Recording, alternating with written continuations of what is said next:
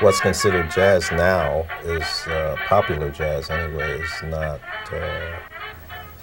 wouldn't even be considered jazz, say 20, 30 years ago. What they call smooth jazz, basically, is the more popular form, and that's more accepted. That's pretty much the moneymaker now. Yeah, your traditional jazz is pretty much dying, or I should say the older audience is dying off. Well, sort of like jazz when it came out, it also influenced certain classical music composers, like Stravinsky and Debussy and Gershwin. Right. But it was like a dance music, and again, being sort of part of the counterculture, it was from the people. Right. Like the people made it. Like you say, it originally was dance music, and as time changed, the music became more cerebral. I think that kind of lost some of the audience too. It was too complex for people to just sit and enjoy, or dance for that matter. So what would you say is like the biggest difference between like jazz and blues? When I think of jazz, I think of it more like a language. It's a way of speaking. Like when people use the word like blues to describe a type of music, it's not as complex in structure as jazz, like I said.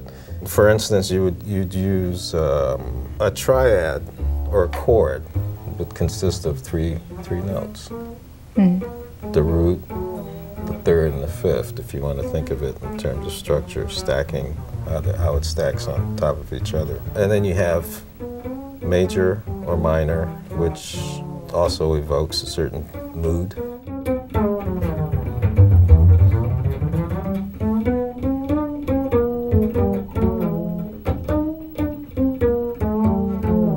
When you play jazz, you would use like your more extended chords, like you have the root, third, and fifth, and then you could have like the 7th, the 9th, the 11th, and the 13th, and it just keeps stacking. A simple chord now becomes a big complex. Yeah.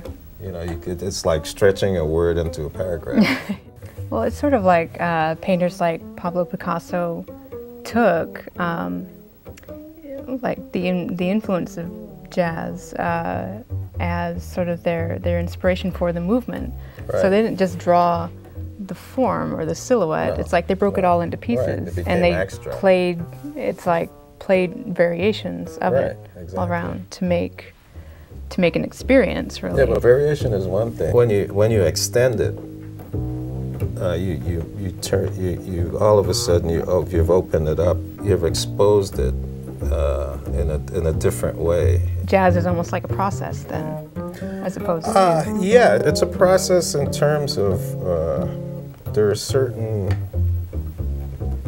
tools that are there. You know, it's like you said, it's like a painter.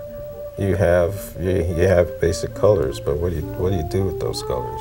What happens when you start combining the basic colors to create other colors? That's how I think of jazz. You know? The music becomes as much your piece as the composer's, because it's your interpretation. It's like a group painting, let's put it that way, if a combo is playing. So you never quite know how it's gonna end up. Yeah, so it's a different painting every time. It's a different painting every time, right.